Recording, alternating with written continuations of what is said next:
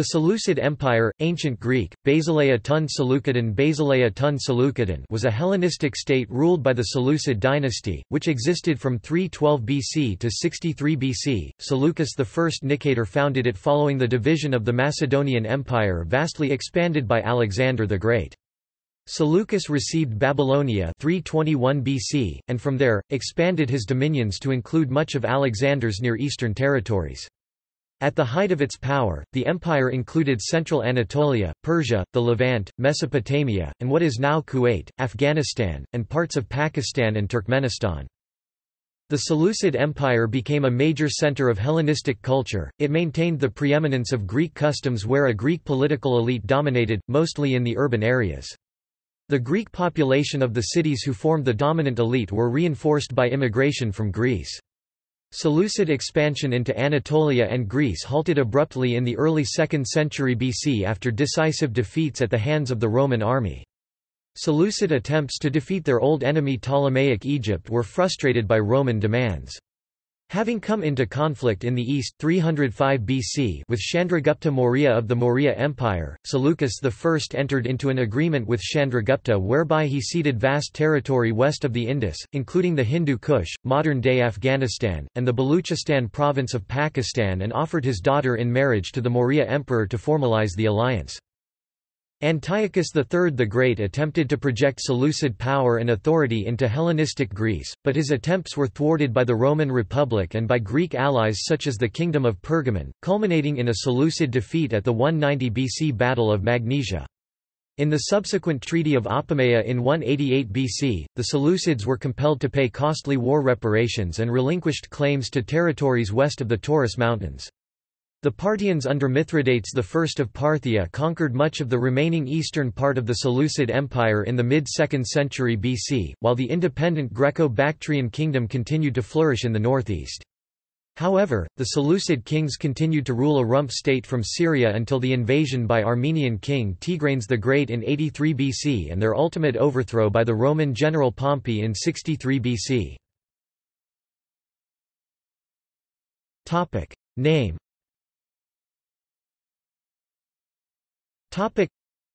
Contemporary sources, such as a loyalist degree from Ilium, in Greek language define the Seleucid state both as an empire archy and as a kingdom Basileia. Similarly, Seleucid rulers were described as kings in Babylonia. Starting from the 2nd century BC, ancient writers referred to the Seleucid ruler as the king of Syria, lord of Asia, and other designations. The evidence for the Seleucid rulers representing themselves as kings of Syria is provided by the inscription of Antigonus son of Monophilus, who described himself as the admiral of Alexander, king of Syria. He refers to either Alexander Ballas or Alexander II Zabinas as a ruler. History.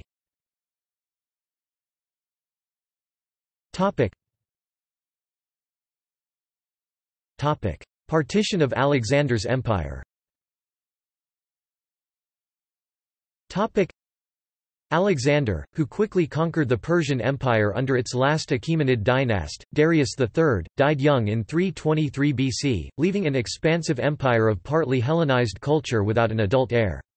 The empire was put under the authority of a regent in the person of Perdiccas, and the territories were divided among Alexander's generals, who thereby became satraps, at the partition of Babylon, all in that same year. Rise of Seleucus.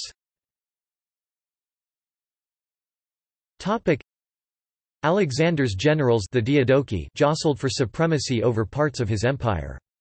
Ptolemy, a former general and the satrap of Egypt, was the first to challenge the new system. This led to the demise of Perdiccas.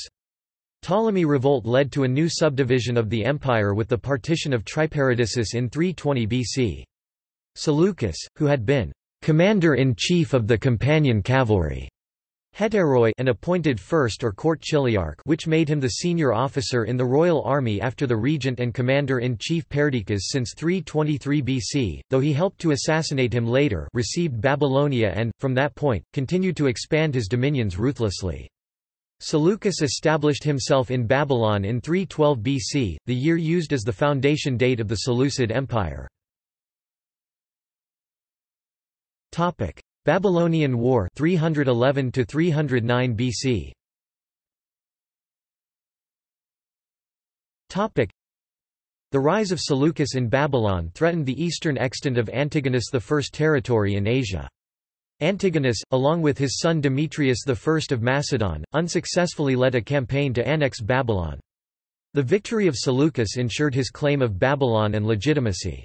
He ruled not only Babylonia, but the entire enormous eastern part of Alexander's empire, as described by Appian, always lying in wait for the neighboring nations, strong in arms and persuasive in council. He Seleucus acquired Mesopotamia, Armenia, Seleucid Cappadocia, Persis, Parthia, Bactria, Arabia, Tapouria, Sogdia, Arachosia, Hyrcania, and other adjacent peoples that had been subdued by Alexander, as far as the river Indus, so that the boundaries of his empire were the most extensive in Asia after that of Alexander. The whole region from Phrygia to the Indus was subject to Seleucus. Seleucid-Mauryan War 305 to 303 BC.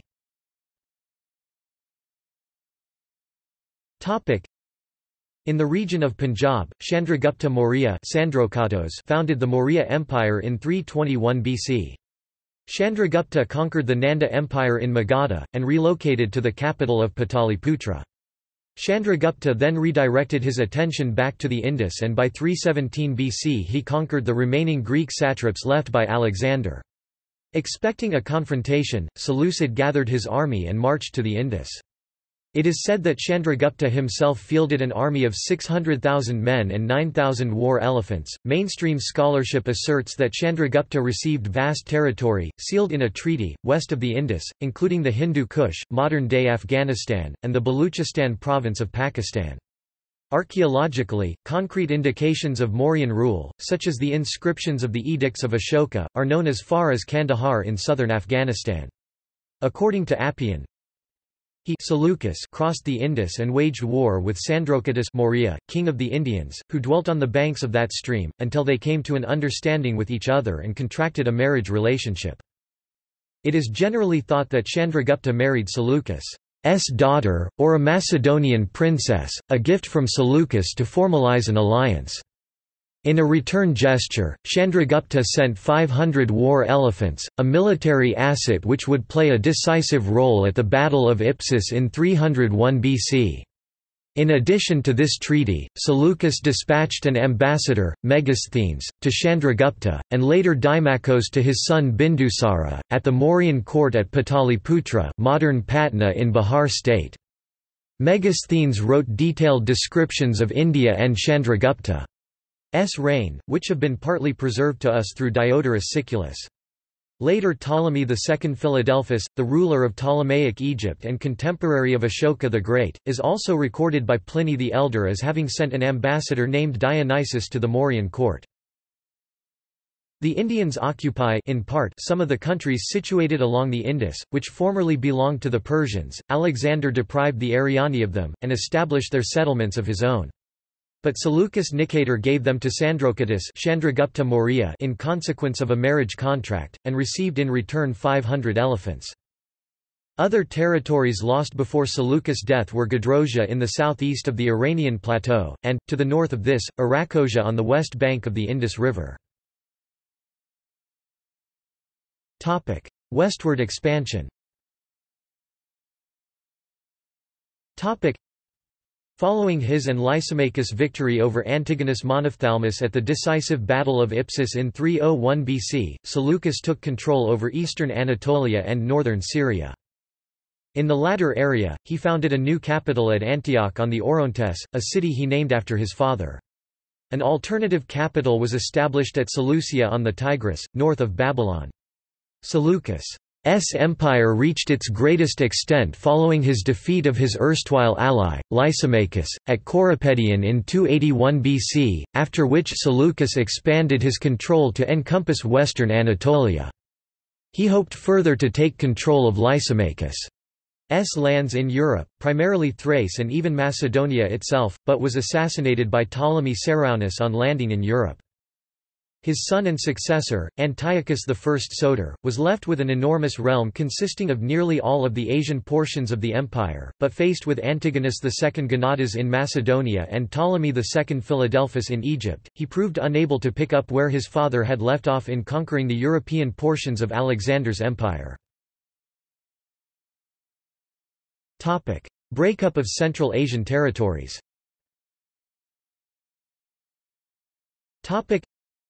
Antiochus I reigned 281–261 BC and his son and successor Antiochus II Theos reigned 261–246 BC were faced with challenges in the west, including repeated wars with Ptolemy II and a Celtic invasion of Asia Minor—distracting attention from holding the eastern portions of the empire together.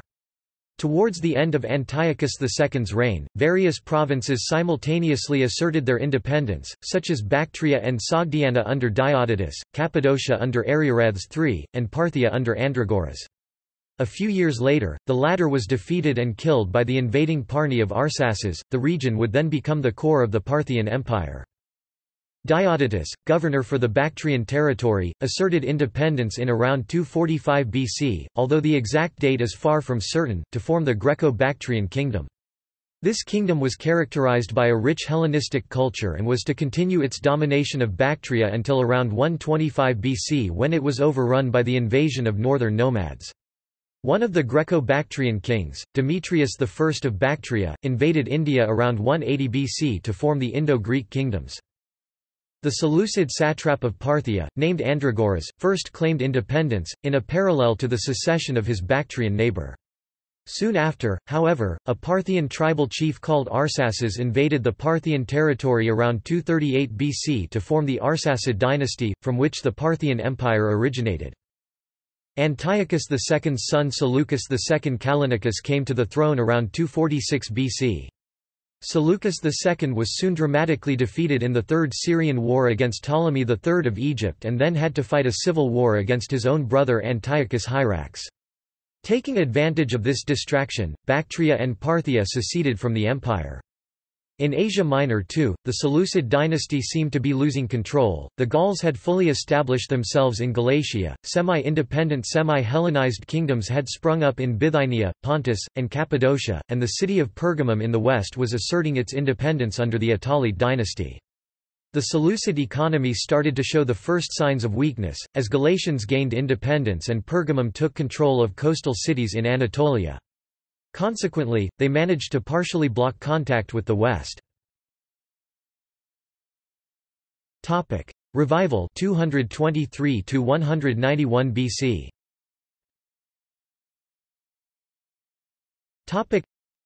A revival would begin when Seleucus II's younger son, Antiochus III the Great, took the throne in 223 BC.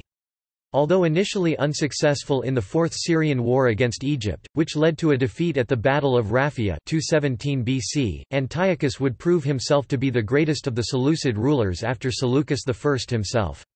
He spent the next 10 years on his Anabasis journey through the eastern parts of his domain and restoring rebellious vassals like Parthia and Greco-Bactria to at least nominal obedience. He won the Battle of the Arius and besieged the Bactrian capital, and even emulated Alexander with an expedition into India where he met with King Sophagosinus Sanskrit, Subhagasina, receiving war elephants. Actual translation of Polybius 11.34 no other source except Polybius makes any reference to Sophagosinus. He Antiochus crossed the Caucasus Indicus Paropamisus Hindu Kush and descended into India, renewed his friendship with Sophagosinus the king of the Indians, received more elephants, until he had 150 altogether, and having once more provisioned his troops, set out again personally with his army, leaving Androsthenes of Cyzicus the duty of taking home the treasure which this king had agreed to hand over to him. Having traversed Arachosia and crossed the river Enymanthus, he came through Drangene to Carmania, and as it was now winter, he put his men into winter quarters there. When he returned to the west in 205 BC, Antiochus found that with the death of Ptolemy IV, the situation now looked propitious for another western campaign. Antiochus and Philip V of Macedon then made a pact to divide the Ptolemaic possessions outside of Egypt, and in the Fifth Syrian War, the Seleucids ousted Ptolemy V from control of Coele Syria. The Battle of Paneum 198 BC definitively transferred these holdings from the Ptolemies to the Seleucids. Antiochus appeared, at the least, to have restored the Seleucid kingdom to glory. Expansion into Greece and war with Rome. Following the defeat of his erstwhile ally Philip by Rome in 197 BC, Antiochus saw the opportunity for expansion into Greece itself.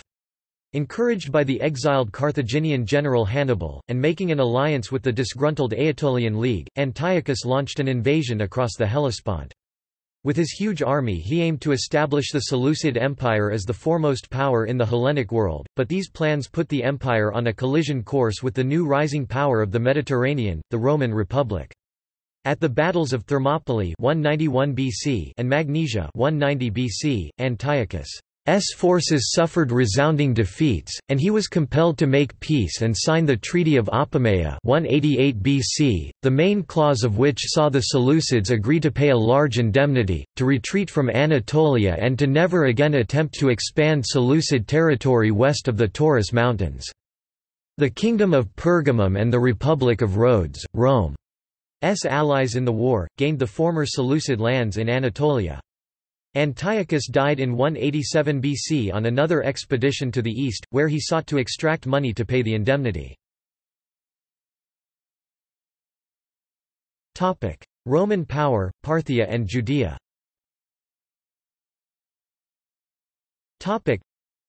The reign of his son and successor Seleucus IV Philopator 187–175 BC was largely spent in attempts to pay the large indemnity, and Seleucus was ultimately assassinated by his minister Heliodorus. Seleucus' younger brother, Antiochus IV Epiphanes, now seized the throne. He attempted to restore Seleucid power and prestige with a successful war against the old enemy, Ptolemaic Egypt, which met with initial success as the Seleucids defeated and drove the Egyptian army back to Alexandria itself. As the king planned on how to conclude the war, he was informed that Roman commissioners, led by the proconsul Gaius Popilius Linus, were near and requesting a meeting with the Seleucid king. Antiochus agreed, but when they met and Antiochus held out his hand in friendship, Popilius placed in his hand the tablets on which was written the decree of the Senate and told him to read it.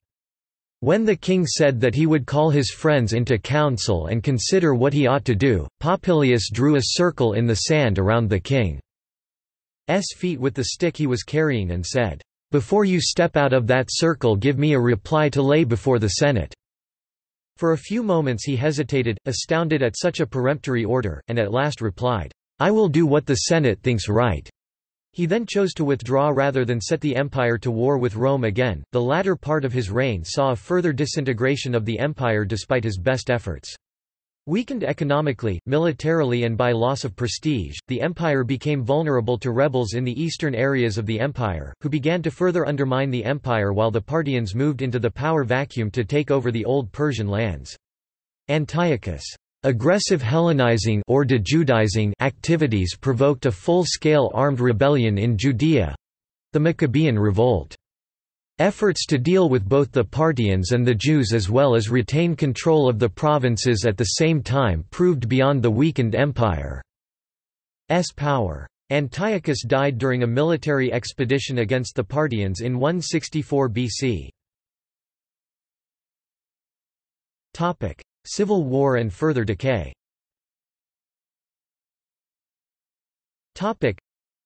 After the death of Antiochus IV Epiphanes, the Seleucid Empire became increasingly unstable. Frequent civil wars made central authority tenuous at best. Epiphanes' young son, Antiochus V Eupator, was first overthrown by Seleucus IV's son, Demetrius I Soter in 161 BC. Demetrius I attempted to restore Seleucid power in Judea particularly, but was overthrown in 150 BC by Alexander Ballas, an impostor who, with Egyptian backing, claimed to be the son of Epiphanes. Alexander Ballas reigned until 145 BC when he was overthrown by Demetrius I's son, Demetrius II Nicator. Demetrius II proved unable to control the whole of the kingdom, however.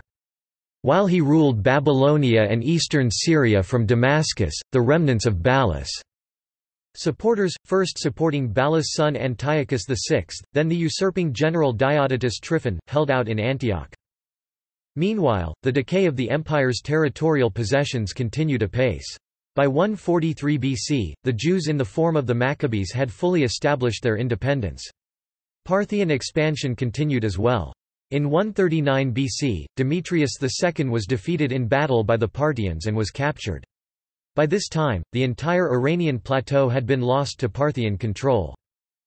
Demetrius Nicator's brother, Antiochus VII Sidetes, took the throne after his brother's capture. He faced the enormous task of restoring a rapidly crumbling empire, one facing threats on multiple fronts. Hard-won control of Coel Syria was threatened by the Jewish Maccabee rebels. Once vassal dynasties in Armenia, Cappadocia, and Pontus were threatening Syria and northern Mesopotamia, the nomadic Parthians, brilliantly led by Mithridates I of Parthia, had overrun upland Media, home of the famed Nishan horse herd, and Roman intervention was an ever-present threat. Sidetes managed to bring the Maccabees to heel and frighten the Anatolian dynasts into a temporary submission. Then, in 133, he turned east with the full might of the royal army, supported by a body of Jews under the Hasmonean prince, John Hyrcanus, to drive back the Parthians. Sidetes' campaign initially met with spectacular success, recapturing Mesopotamia, Babylonia, and Media and defeating and slaying the Parthian satrap of Seleucia on Tigris in personal combat. In the winter of 130–129 BC, his army was scattered in winter quarters throughout Media and Persis when the Parthian king, Phraates II, counter-attacked. Moving to intercept the Parthians with only the troops at his immediate disposal, he was ambushed and killed.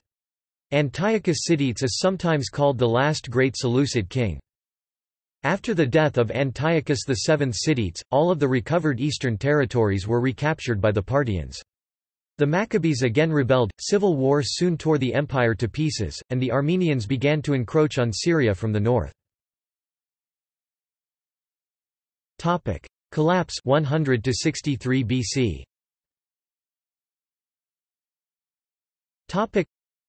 By 100 BC, the once formidable Seleucid Empire encompassed little more than Antioch and some Syrian cities. Despite the clear collapse of their power, and the decline of their kingdom around them, nobles continued to play kingmakers on a regular basis, with occasional intervention from Ptolemaic Egypt and other outside powers. The Seleucids existed solely because no other nation wished to absorb them, seeing as they constituted a useful buffer between their other neighbors. In the wars in Anatolia between Mithridates VI of Pontus and Sulla of Rome, the Seleucids were largely left alone by both major combatants. Mithridates' ambitious son-in-law, Tigranes the Great, king of Armenia, however, saw opportunity for expansion in the constant civil strife to the south. In 83 BC, at the invitation of one of the factions in the interminable civil wars, he invaded Syria and soon established himself as ruler of Syria, putting the Seleucid Empire virtually at an end. Seleucid rule was not entirely over, however. Following the Roman general Lucullus' defeat of both Mithridates and Tigranes in 69 BC, a rump Seleucid kingdom was restored under Antiochus XIII. Even so, civil wars could not be prevented, as another Seleucid, Philip II, contested rule with Antiochus. After the Roman conquest of Pontus, the Romans became increasingly alarmed at the constant source of instability in Syria under the Seleucids. Once Mithridates was defeated by Pompey in 63 BC, Pompey set about the task of remaking the Hellenistic East, by creating new client kingdoms and establishing provinces. While client nations like Armenia and Judea were allowed to continue with some degree of autonomy under local kings, Pompey saw the Seleucids as too troublesome to continue. Doing away with both rival Seleucid princes, he made Syria into a Roman province. Culture.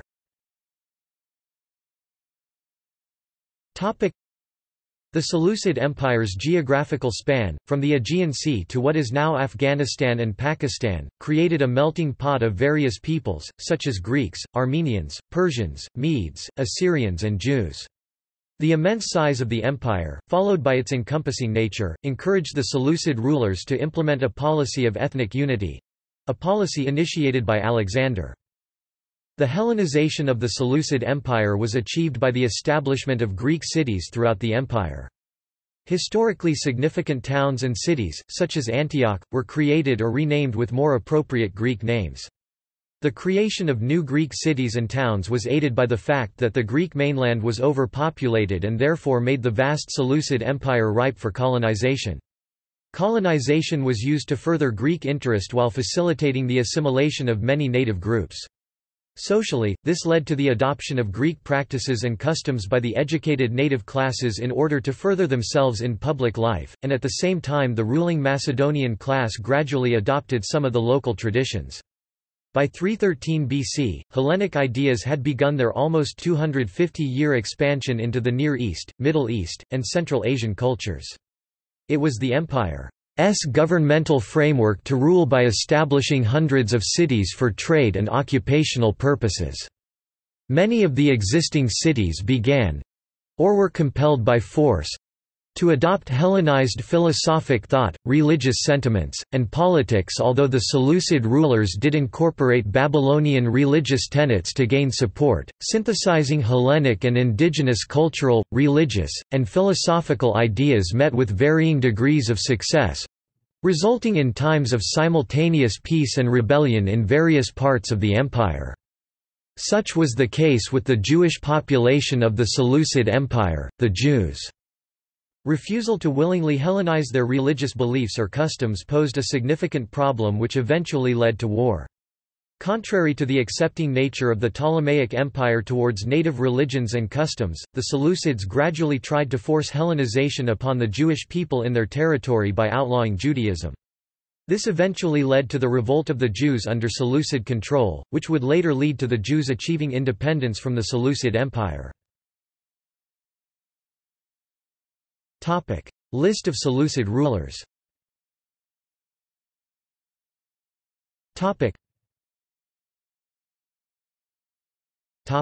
See also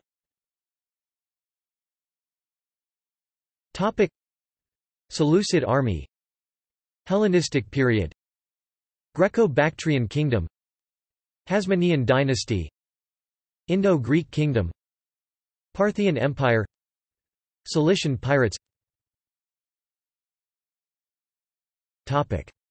References.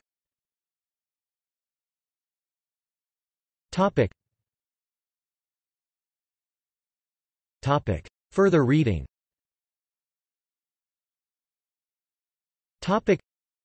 G. G. Apergis, The Seleucid Royal Economy. The Finances and Financial Administration of the Seleucid Empire, Cambridge, 2004. Laurent Capdetri, Le Pouvoir Seleucide.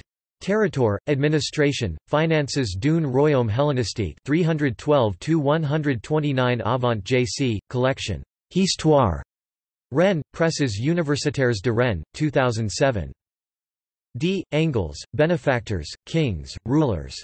Studies on the Seleucid Empire Between East and West, Leuven, 2017 Studia Hellenistica 57. A. Houghton, C. Lorber, Seleucid Coins.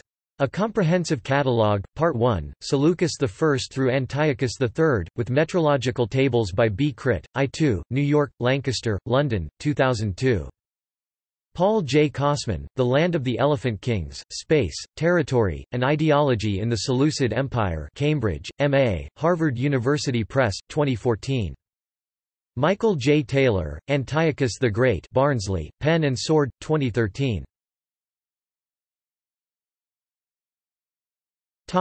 External links.